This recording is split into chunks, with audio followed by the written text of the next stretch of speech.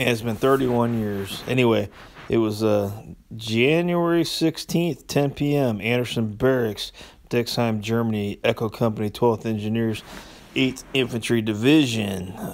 We got called on alert, went down to the motor pool with our war packs, and obviously we knew we weren't going because we had already been over there, but they set us up for, 24-hour guard duty, which was basically if you were the platoon during the 24 hours, you were, roving front gate or back gate for 4 hours without ammo, which was amazing. But, we were at ThreatCon Charlie.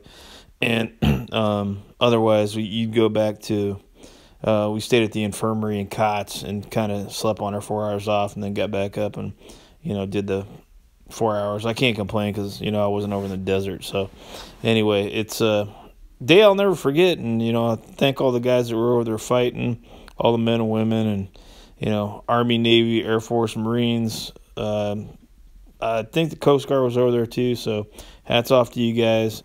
And I remember sitting in the barracks watching all this unfold on a 13-inch TV, on headline news on AFN. It was pretty amazing for the time. So anyway, check this out, guys. Center of the runway is the end point. This is where the laser designator is pointed. This is taken at night with infrared sensors. And there the bomb goes off in the center of the runway. And heat shows up as white. And now you'll see the pilot switch to higher magnification and as he flies away from the target. This is the smoke plume from the bomb, and there's the crater. The next one is a Scud storage building in Kuwait, and keep your eye on the entrance to the storage. Again, the pilot has released his bombs about 2 miles away. He's banking away from the target, leaving the target area, lasing the target, and you'll see 2 bombs fly into the door of the storage bunker.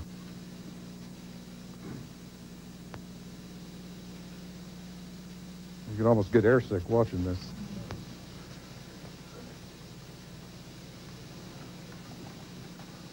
And you'll be able to count each bomb. 1, 2. Those are 2,000-pound bombs. This is the Air Defense Headquarters in the vicinity of Baghdad. These are air shafts that provide best access into this concrete structure. And keep your eye on the front door, the airlock door, as the debris comes out the door from the bomb going in this lead-in air shaft.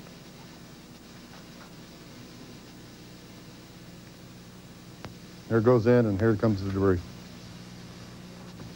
This is another air defense sector over in the western part of Iraq. It's already been struck by a 117. This is a team effort. The second aircraft comes through, and this part of the building here provides some constructional weakness that will be exploited in this attack, and the bomb will hit in this area here.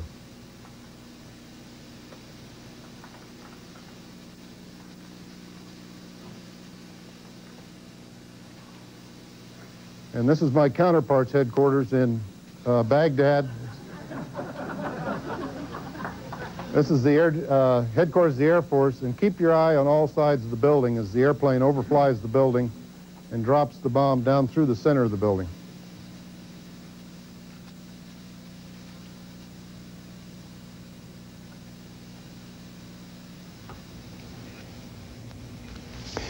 Those pictures were videotaped by cameras mounted on the Air Force F-111s and F-117 stealth fighters.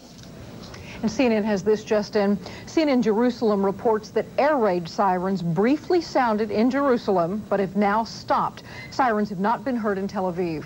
As of right now, there is no sign of attack. I repeat, no sign of attack. CNN is investigating the source of the sirens. And coming up, we'll be hearing from CNN's Bernard Shaw and John Holloman, just back this evening from Baghdad. Go ahead, Bernie. I'm just crouching down here on the floor to get a better point of observation. The sky over Baghdad is black. You can hear an occasional truck or car go by, but you wouldn't know that there's life outside these windows. We no longer see tracer bullets. We can tell that there are fires off in the distance. It is eerily quiet right now. There's a very cool breeze blowing through the window here, and we are sweating in more ways than one. Peter Arnett is here. John Holloman is here. You know, it occurs to me I didn't get dinner tonight. Commit suicide in his bunker, but I think he could try his best to escape because Saddam basically is a coward at heart. So you think there would be no chance of him surrendering to the Allied forces? No way, because he doesn't want to be tied up in chains and taken to court, and I mean his ego wouldn't permit him to do so. Thank you very much. One view from here in Saudi Arabia in the very, very early hours of this campaign, which started approximately 6 hours ago here in Saudi Arabia. So far, the early reports militarily we're receiving is that at least the first flight of planes returned, U.S. and Saudi planes, without any casualties. That is from one Saudi official. We'll have to wait and see if that shows out to be true. Charles Jacobs, CNN, reporting live from Saudi Arabia.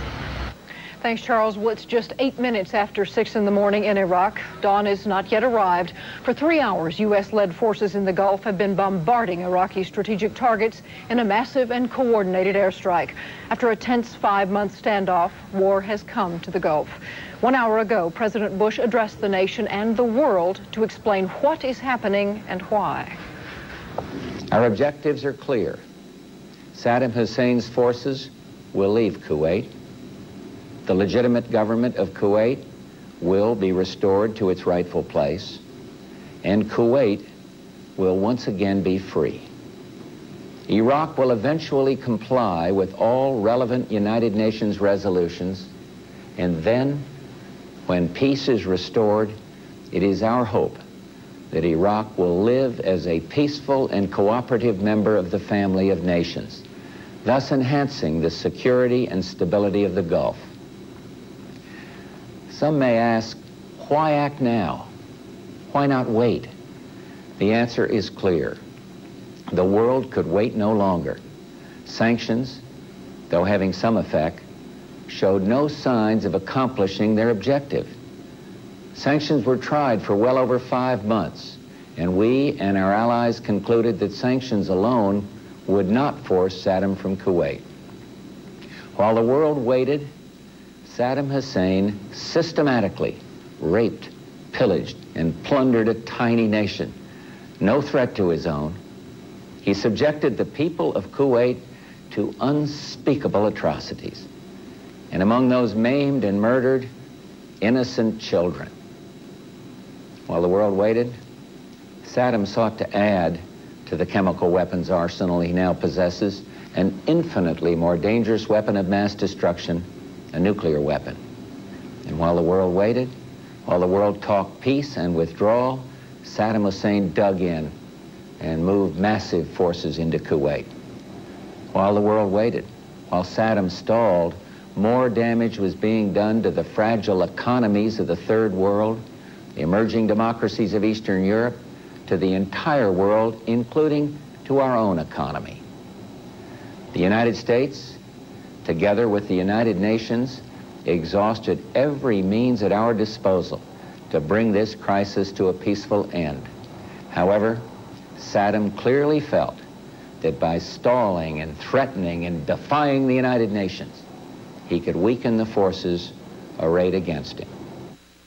President Bush says his objective is not the conquest of Iraq, but the liberation of Kuwait. He adds he hopes to bring home the U.S. troops in the Gulf region as soon as possible. Have you noticed that as everything around you seems to decline, one thing still grows? It is the power of your rulers. None of their plans and directives have solved your problems or made your life better. The only result has been their increased control over you at the cost of your freedom. Do you know why? You gave them the power.